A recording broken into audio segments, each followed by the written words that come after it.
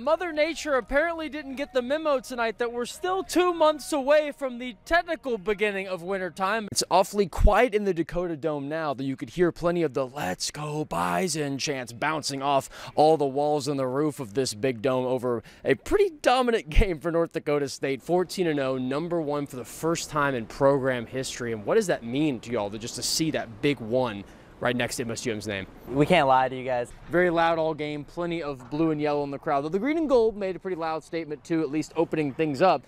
And we'll check that out with the highlights coming up now.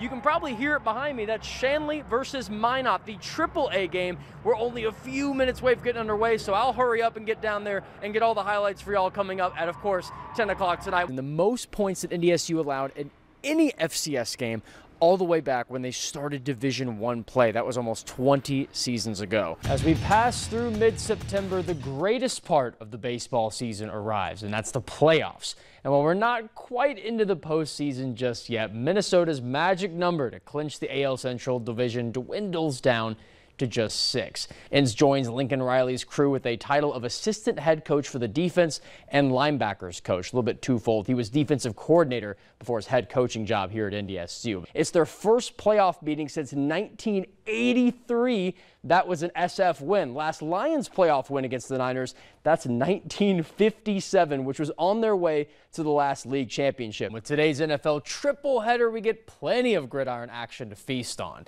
Now, 3 teams battling for 2 playoff spots in Region 1. Lisbon Broncos need a win here tonight against Mayport CG and a loss from Oaks or Ellendale to secure 4th place in the region. They have been on a crazy tear so far this season. They started the year 16-1, 10-1 in conference play, and today they host the Concordia St. Paul Golden Bears, a team that's 8-9 following back-to-back losses. Just give him a hug. This laughter is commonplace for East Grand Forks football practices as long as Messi is here. They support me. They always have my back when I need. They're always there when I need them. Messi Kalinda comes to the sport and Minnesota both from the Congo after his father was kidnapped. The family fled the country and moved to Mexico, then Minneapolis, and now East Grand Forks, where he and his mother have been for the last 2 years. I'm not gonna lie, it was hard. It was very hard. Like, just show up the first day in practice and trying to do everything the coaches say, and sometimes I wasn't able to listen what they're talking about. Just trying to do the same thing my teammates are doing. So a fun practice today. Football more came to Messi than the other way around. Head coach Ryan Kasowski seeing his 6'2", 250-pound frame in the school's hallway last year and knowing that he was built for the gridiron grind despite never playing the sport growing up. I can tell you after that first day, like, we have a connection because he told me that I want you to join the football team. He wants me to play, and I want to try to. His enthusiasm paid off, starting football this season and becoming a difference maker on both sides of the ball almost immediately. I mean, I've been playing football my whole life, and I've never seen someone just adapt to the game so fast like him. It was quite shocking trying to see him. Yeah! You know, he's not just a big kid. He moves well, and you know, he's able to make plays out there, which is exciting, and just a guy that other teams have to account for, both offensively and defensively. So, you know, really he makes a difference when he's on the field for us. Whether it's his family and supporters in the stands or his newfound family on the field, Messi feels right at home at EGF. My mom can say that she's always there when I need her.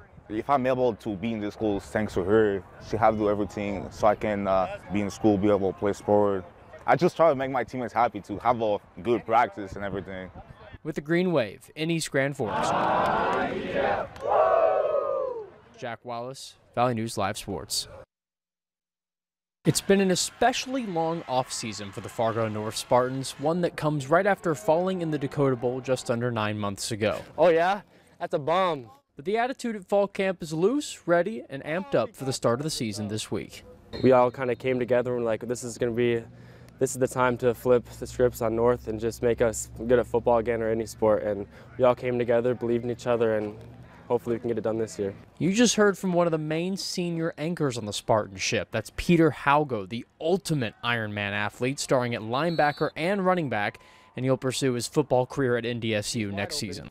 Z's wide open, there we go. Good spot, hey, there we go.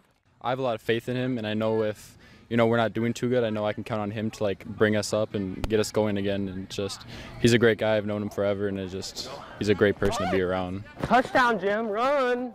There we go. He leads by example, but he also leads off the field.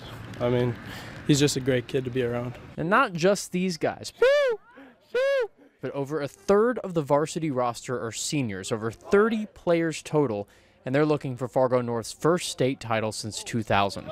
Oh, go! Be great. Obviously just being a leader of the team and leaving a mark behind for the little kids, and just having the fans believe in the north side again would feel amazing. Get out there! Get out! North's first opponent of the season comes up against the Horace Hawks, who went winless last season. Hawks on me! Hawks on 3! 1, 2, 3, but also graduated no seniors. Nobody can be overlooked. Everyone needs to we got to give every single team the same amount of respect that we give anybody else. They're going to come out hard, they're going to come out flying, and we got to be ready and be able to put in a full game. With the Spartans, Jack Wallace, Valley News Live Sports.